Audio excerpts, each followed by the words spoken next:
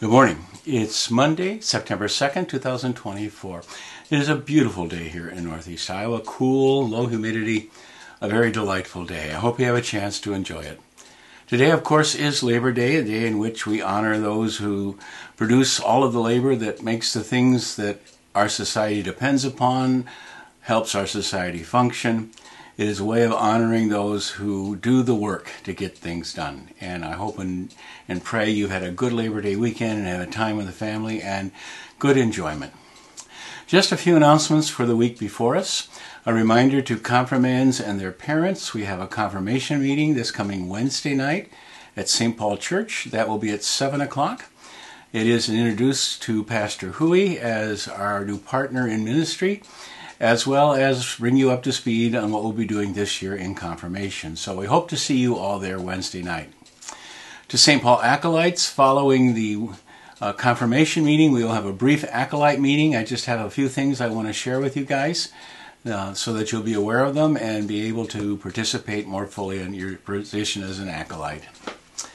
Reminder of the joint worship service coming up on Sunday, September 15th. We'll be meeting at the Community Center in Garnavillo. There will be Sunday school for all generations at 9:30 in the morning. Worship services will start at 10:30. Following worship, we'll be putting school kits together for Lutheran World Relief and then join in a potluck following all of that. We hope to see you all there. This is part of our River Cluster ministry that we are working on, and we hope and pray that this is another good beginning to our partnership. Those are the announcements I'm going to touch on for this morning.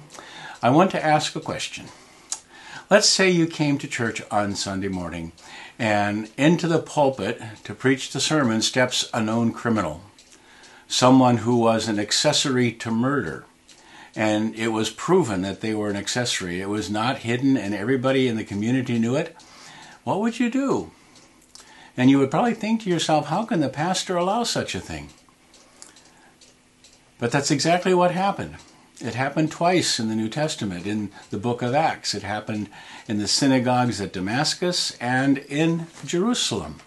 I want to read from Acts 9, if you would. For several days, Paul was with the disciples at Damascus, and in the synagogues he immediately proclaimed Jesus, saying, "He is the Son of God."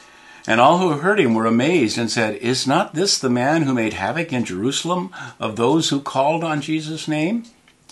And has he come here for the purpose to bring them bound to the chief priests?"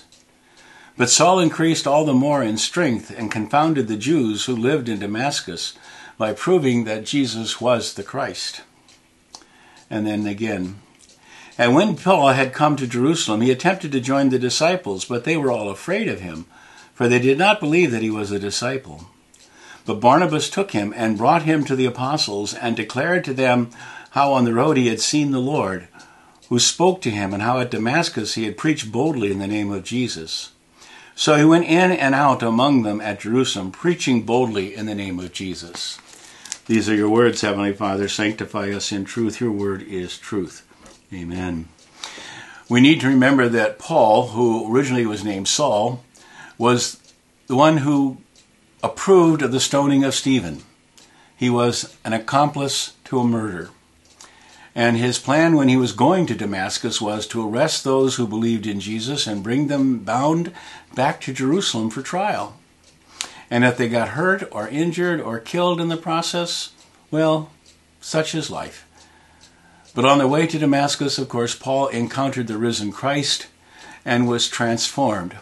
He became a person who could boldly proclaim the death and the resurrection of Jesus, who would go forward to be perhaps the greatest evangelist in the early church, certainly the greatest theologian of the early church.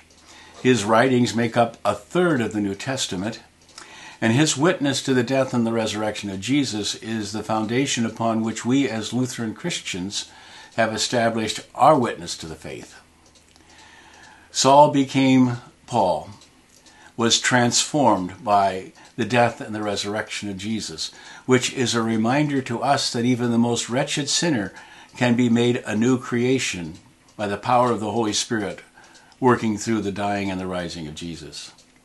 And that's one of the things I think we can give thanks for in the church, that God can use even someone like Paul, whose past was not a good one, whose past actually was a witness against him, whose past did follow him the rest of his life, but did not deter him from proclaiming Jesus as Lord and Savior. And so we want to measure and weigh everyone who gives witness to the Lord. If their past is a witness against them, we certainly want to consider that. But if they have been transformed by Christ, and that they are proclaiming Christ and living a new life in Christ, then we consider that of more paramount importance than their failings and their weaknesses in the past. Paul was ever aware of how he had fallen short of the Lord. He considered himself the most wretched of all sinners. In fact, he amazed at God's unending grace that allowed him, after all he had done, to become an instrument of God's purpose and will. So let's give thanks for all of those sinners who have been made new by the dying and the rising of Jesus, for sinners such as I and you, and for sinners like Paul, all who are saved and redeemed and brought into the light. Let's pray. Heavenly Father, we give you thanks for St. Paul and his witness to you. We give you thanks for the power of your transforming grace, which made of him a new creation, forgave him his sins, and brought him into newness of life. We give you thanks that his faithful witness has stood down through the ages, and that our church today is built upon that witness. We give you thanks for all of those who are gainfully employed in doing things to make our culture and society better, whose labor we honor today. We give you thanks for those who have the willingness and the ability to work. We pray, too, that those who are seeking work may find it, that those who may need jobs may find jobs that provide for their families. We are grateful, Lord, for all these things that come from your hand. We ask it all in your name. Amen. Well, I will see you all again tomorrow morning. I hope you have a very good rest of the day. And until then, goodbye now.